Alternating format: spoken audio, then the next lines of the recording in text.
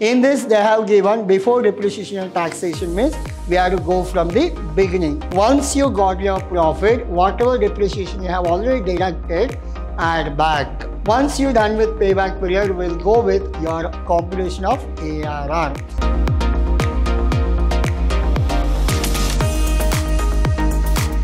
A warm welcome to one and all. This is your Adarsh sir here, lecturing Vidhyaashram First Grade College, the Temple of Excellence. And now we are in the session 4 and your unit 4 of financial management. And under financial management, we are discussing capital budgeting. In today's session, we go with the payback period and accounting rate of return. These two topics we will discuss in today's session. So we'll go with the agenda, the concept, meaning, and we'll go for a problem. So the project will cost you rupees 6 lakh, will have a life of 6 years, no salvage value. The company's tax rate is 30% under straight line method of depreciation. The estimated income before depreciation, and from all this, see, in this they have given before depreciation and taxation means we have to go from the beginning. What is the beginning? Remember, your whatever income is there, in this you have to minus depreciation, minus taxation, then add back depreciation. Hope you are clear. Now, so how much we have? 1 lakh, 1,20,000, 1,40,000, 150, 160, and we have 1,70,000. Compute the following payback period and average rate of return. So what is the rate of return percentage? They have given it is 12%. Now we are in the second slide. In this, we have to calculate your total net cash flow. How to calculate your total net cash flow? In this, we have here 1, 2, 3, 4, 5, 6, and we have your cash before depreciation. It is already given. See, 1 lakh, 1,20,000, 140, 150, 160, and we have 1,70,000. Now, we have taken everything and depreciation, it is around 20%. We don't go with 20%. In this, what happens? What is the value? The value is 6 lakh. Number of years, what? Number of years we goes with 6 years. Divide by 6, it will be 1 lakh. The percentage is not required. Now, so we go with what? 1 lakh for all. Now, 1 lakh minus 1 lakh, it will be nil. 120 minus 1,20,000, and 40, 50, 60, and 70. After deducting this thing, now we have to calculate 30% tax. On 0, it will be 0. 20,000, it will be how much? 246, 6,000. Like that, you are supposed to calculate your depreciation. Once you're done with your depreciation, 20,000 minus 6, 14. 40 minus 12, 28. Similarly, minus, you will get profit after tax. Once you got your profit, whatever depreciation you have already deducted, add back.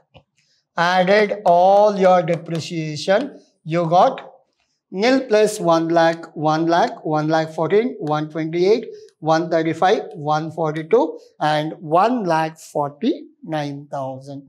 Clear? Hope you are clear. This is all about net cash flow we calculated. Now, once you're done with your net cash flow, we'll go with your cumulative cash flow. See, you got 1 lakh, 1,14,000, 128, 138, 142, 149. We'll go for that. 1 lakh, 114, 128, 135, 142, 149. Add back cumulative 1 lakh plus 114, 214. Plus 128, 342. Plus 135, 477. Plus 142, 619. Plus 149, it will be 7,68,000. What is your total profit? 7,68,000. Now, so what is your investment? Your investment is 6 lakh.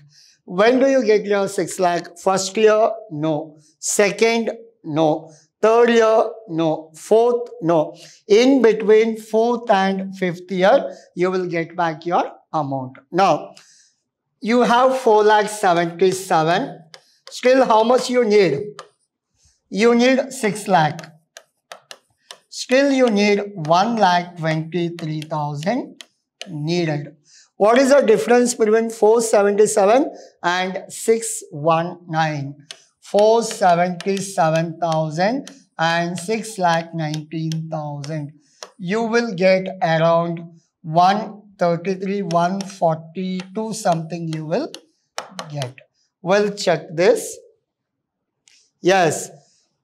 You need 123 and the difference is 142. If you divide, you will get 0.83. 4 years and 0.83, you got 4.86 years. Hope you are clear. Yes, we got 4.86 years. So these are your calculation of payback period. Now, once you're done with payback period, we'll go with your computation of ARR. What is your ARR in this? Your ARR is like your 1,28,000. How come you got? Your formula is average profit divided by average investment into 100. Normally, we go with your discounted factor. Here, we are not going with discounted factor. We are going directly. Now, how come you got average profit 128? What is your total profit? Total profit is 7,68,000. See, this one, 7,68,000 divided by number of years, 6, you will get 1,28,000. Hope you are clear? Yes. Now, so what is your average investment? Your investment is what? 6 lakh.